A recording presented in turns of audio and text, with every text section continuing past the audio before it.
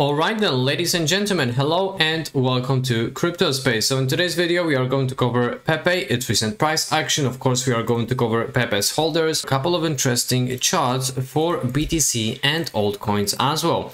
Guys, if you are new to the channel, please consider subscribing, and a quick disclaimer that this video is not financial advice. And now let's hop into Pepe itself. So guys, Pepe is experiencing a little, pullback of 0.8% towards the downside, and now the market cap is sitting at 4.999 billion USD, let's say. And now guys, let's actually go into the chart right away, okay? So first of all, that is a 2-hourly chart, and now after such a pump that we saw for, Pepe, right, that is pretty much, kind of normal and healthy, that we had a significant pullback, which also gave us an opportunity to scoop up some more Pepe, if you guys are obviously interested, if you were kind of late to the party as of 27th of May. So we saw around 36% of dip, and I do believe that this was kind of a good buying opportunity, especially if you guys had some limit orders set up over here, right?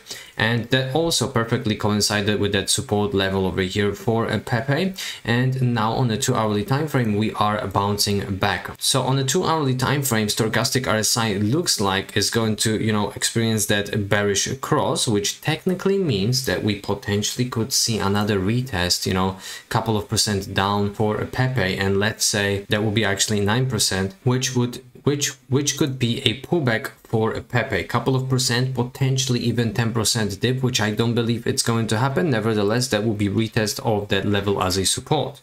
Now let's actually move to the 4-hourly time frame to see what's going on. So as you guys can see on the 4-hourly time frame, we do have some fuel going upwards for Pepe. So I do believe that Pepe is going to potentially reach this level on the 4-hourly time frame, and that would be another little pump of what, 11%. Definitely not out of the question in my personal humble opinion. And now guys, let's actually move to the daily time frame for Pepe. So as of the daily time frame for Pepe, we are in that range of oversold area, and now looking at that bearish cross, looks like that orange line is going to go downwards at the moment, right? Nevertheless, in general, that area is oversold territory for Pepe, and again, in my personal opinion, this is a good buying opportunity for Pepe, right?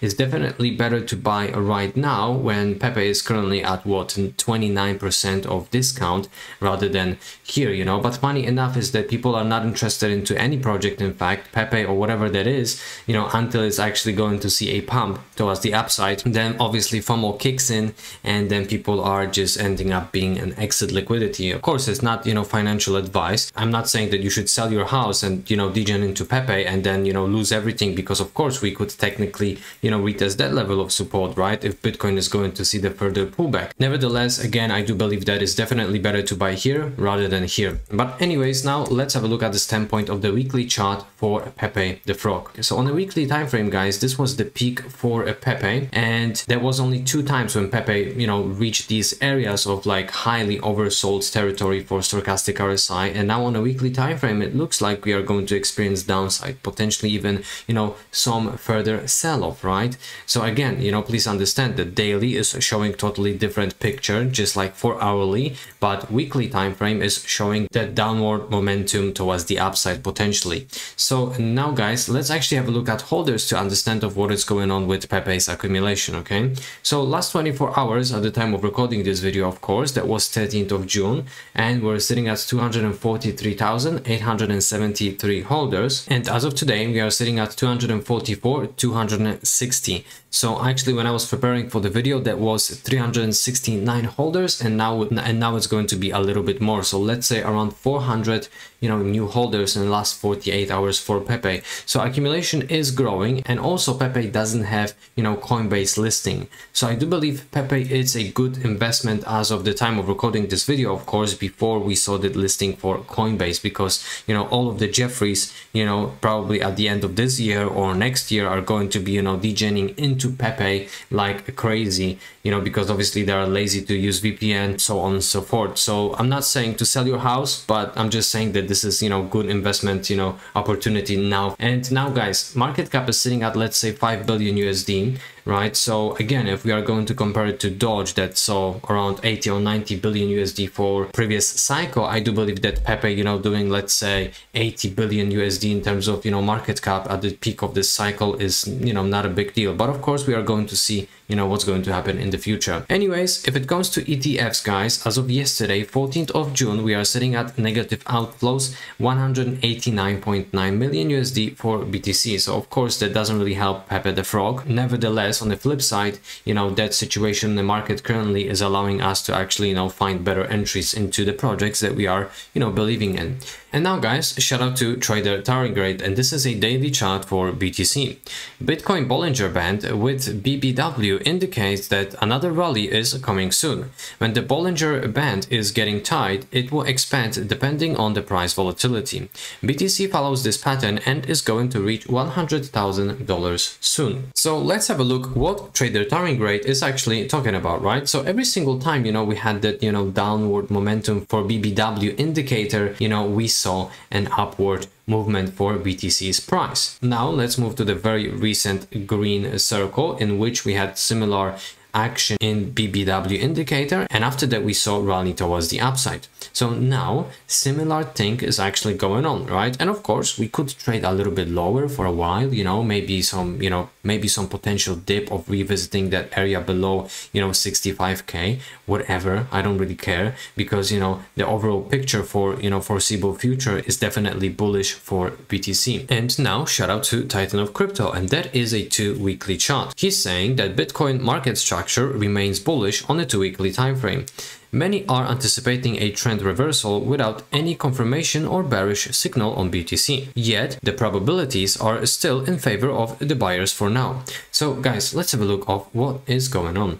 So first of all, I actually see cup and handle over here, which is obviously bullish. But anyways, we got this resistance, right? We got rejection, breakout, and now we do have a retest. I don't really see that as a really bearish sign, to being honest with you. Again, you know, things like that are actually taking some time. And now shout out to the Scalping Pro. Bitcoin post-halving dips are for buying. And yes, this is exactly what I'm thinking. So let's actually have a look. In 2016, we had that halvening. Then we had a dip after the halvening, obviously. And after that, we saw a huge parabola. And then we had some dips, which created opportunity to, you know, get better entry. Now, another halvening in 2020, right? We had a dip. And after that, you know, we had another pump and then the next dip, which again created a beautiful opportunity to have a better entry, and then parabola. Now we had obviously our bottom, right? We got halvening, in which we have a dip, obviously a little bit post-halvening, and now we got this sideways boring price action with local dips, which are printing beautiful opportunities for better entries.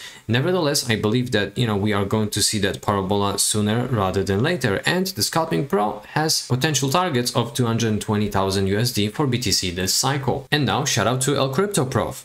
Altcoins in times like these, you should never forget the macro view. Altcoins copy 2016, 2017. It just takes longer, so the corrections take longer too. Life-changing money is on the table. Guys, I believe that this chart is quite important, because I do know how you feel. You're probably feeling, you know, a little bit discouraged, you know, in crypto in general, because, you know, market is dipping at the moment, as we can clearly see. Nevertheless, that macro picture is basically a perfect representation of what is yet to come. So let's have a look at previous cycles. We had the proper bear cycle, accumulation zone, obviously. Then we had the proper exit, right? Also exit above these all-time highs of 2013. After that, we saw a pullback, which was at the same time a retest of that zone as a support. Nevertheless, after that, we had a huge parabola for altcoins, right? So then we had the bear market, obviously. Then we had the first pump outside of that bear market, and then the healthy retest as a support. Nevertheless, that momentum building over here is clear indicator of what is yet to come.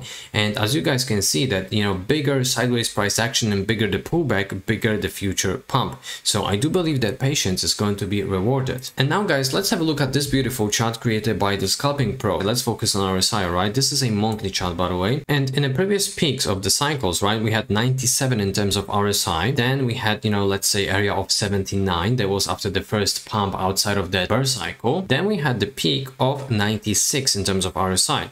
Then obviously we had our bear cycle. etc., then the peak of 92, and now we are sitting at the level of 77, right? 79, 77, roughly the same. Obviously these are diminishing returns, right? So after the healthy pullback, we are going to reach roughly 90 in terms of RSI. So we do have some fuel to go as well as time in this cycle. And now if we are going to look at standpoint of rectangles according to the Scalping Pro, we can clearly see of what is going on. So we've got the bottom formation. That was our accumulation zone, I believe. That was the best time to buy, any crypto at that time. And now we are still in the beginning of that green rectangle of that bull rally. So, things are going to change towards, our favor in foreseeable future, I believe. And now, guys, very important chart for altcoins. So you better pay attention, and shout out to Mr. Crypto. He's saying that altcoins aren't moving at all yet.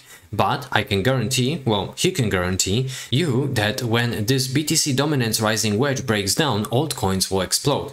Altcoin season will start. Be prepared. Guys, exactly, every single time that's happening for Bitcoin's dominance, this is exactly the same case, but obviously in order to have a slightly better representation of that Bitcoin dominance, let's actually have a look at my trading view, and let me zoom it to, let's say, weekly chart, right? So now we are in this area, okay? Let me zoom it in again one more time, all right? So we are in this area, right? And of course, Bitcoin is going up and down, right? So dominance also is going up and down as well. Obviously, these are not exactly two same things, price and dominance. Nevertheless, guys, this is where we are at if it comes to Bitcoin dominance, right? And of course, for a while, we can be still here. Nevertheless, if I'm going to zoom this chart out, I do hope that this is quite, self-explanatory of what is going on, right? Every single time this Bitcoin's dominance is dropping, we are experiencing a strong alt season, just like in 2017, 2021, and 2024 sooner rather than later. Ladies and gents, thank you very much for watching, and I wish you have a great weekend. Peace and love, crypto.